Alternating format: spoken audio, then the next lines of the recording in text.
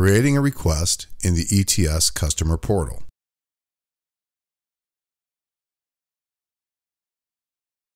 Request, also known as service requests, include requests to install new workstations, update personal data, or access information.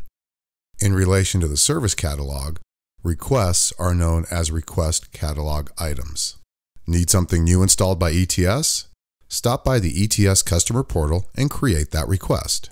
To create a request, visit service.wyo.gov. When logging into the ETS Customer Portal, you will need to use your AD login followed by @wyo.gov and then your password. This is not your email address. This is the same login that you use when logging into your computer, then adding @wyo.gov. For example, I use john.doe and a password to log into my computer. So to log into the ETS Customer Portal, I would use john.doe@wyo.gov as my username and then my password. Once you're on the home page for the Customer Portal, click on the blue icon that says Request Something. On the next page, click on the kind of installation you need. Software installation is for programs that run on your computer. Hardware installation is when you need a laptop, printer, or other device setup. In this training, we're going to go step by step on how to install hardware. So select Hardware Installation. On the Hardware Installation page, the Requested For an agency will automatically populate with your name and agency. If you are creating this request for someone else, please choose their name and their agency. In the Have You Purchased This Already menu, you will be given the option to choose between No or Yes. In order to continue with this request, you must answer yes. If you choose No, you will see a pop-up telling you to submit a quote request before submitting this item. You will not be able to submit your request at this time. So we're going to go ahead and select Yes.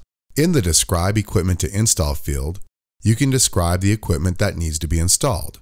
For example, a printer, keyboard, speakers, or webcam.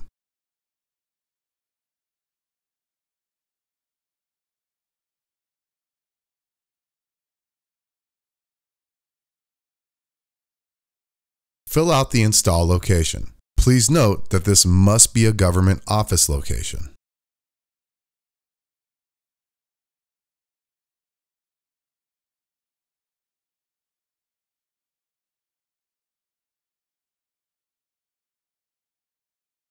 Next, choose your preferred time of day. You can choose between morning, afternoon, evening, or any. If you have an attachment, like a user manual, you can attach it at the bottom of the form by clicking Add Attachments. This is optional. Go ahead and click on Request. Once you have clicked Request, another pop-up will appear. This is just a confirmation of your information. Click Request once again.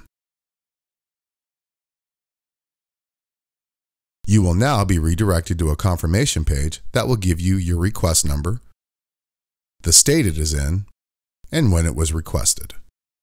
If you happen to leave this page and would like to see this particular request again, head back to the Customer Portal and just log back in. Then click on the My Requests link found on the top toolbar at the top of your screen. On the next page, click on the green words under the Requested Items header. You will be brought to the Hardware Installation page for this request. It will show you the RITM number, the state it is in, when it was created, and when it was updated. This could be when you have added information or a tech has added information. Anything the tech enters will be on the left side of the screen. Things that you have entered will be on the right side of the screen. If you need to communicate with the tech, you can input messages in the field that says type your message here and then select Send.